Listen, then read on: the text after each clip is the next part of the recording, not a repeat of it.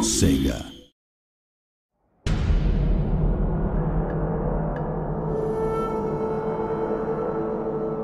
Ladies and gentlemen, boys and girls, welcome to another Total War Shogun 2 battle report. I'm joined today by Mr. Gamanan Sananasan, and say hello, Ingemar, to all the people at home. Hello, every people at home. And today I'll be fighting a battle against Shogun 2's AI, and I'll be playing a defensive siege scenario. You can see here that I'm defending a rather large, sprawling castle. This castle is built on a mountaintop. It has a sheer drop at the back. Of course, however, there is a single small route around the back of the castle using this bridge right here and this waterfall, which we're bouncing over very deftly. The castles in Shogun 2 can of course be upgraded, giving you more and more different areas to defend, and indeed different defensive structures, and I've got a very high level one to defend today. Now the AI will be approaching me from any number of angles, about 180 degrees in front of the castle. So Ingemar, at this stage of the battle, what's the AI going to be looking to do?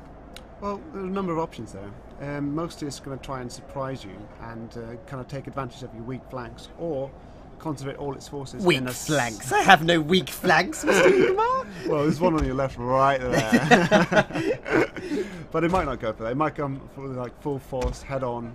It's different. Just enjoy it. Right, well what I'm doing at the moment is I'm pulling all my melee infantry into a single, what I'd like to call a powerful block unit formation, or which others may call a blob, and I'm going to go ahead and defend the outfield, as it were, or the very outer perimeter of my castle with archers, and keep all the melee units together so that wherever the AI comes, I will hopefully be able to defend. Let's hope so. Let's hope so. Well, first off, don't you doubt my abilities. I'm a very adept at this kind of warfare. Right, so I'm just manoeuvring my troops now. Obviously, I can't see the AI, and the AI can't see how I'm deploying either. So we should hopefully be able to surprise one another. And again, I'm just bringing all my melee troops into a single area, and I'm going to back those up with my general, of course, who will give a morale bonus and various other ability bonuses to all of those troops within his sphere. So you think putting your troops in the front is a good idea then? Yeah, basically what I'm looking to do here is I'm trying to have a situation whereby wherever they come at me in the perimeter, I've got like a kind of a big core of shock troops to maybe deal with them. So we'll see how well my tactic works. Okay.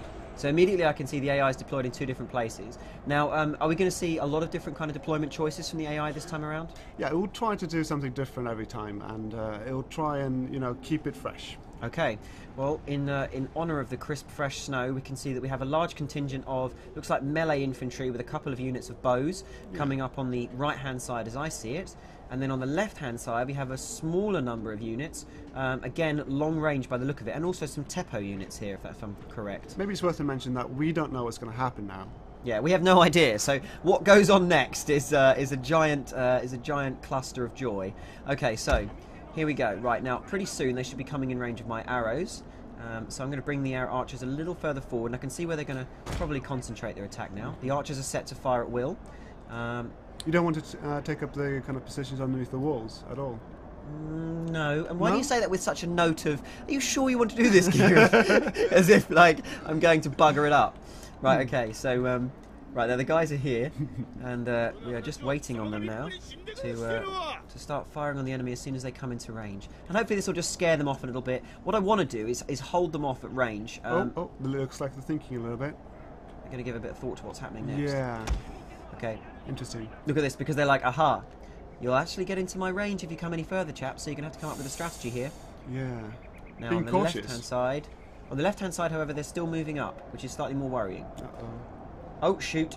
And over here at the back, we can see that there's a number of melee infantry supported by the back attack. Is that the official term in AI programming lingo? The back attack. The back attack. Right, okay.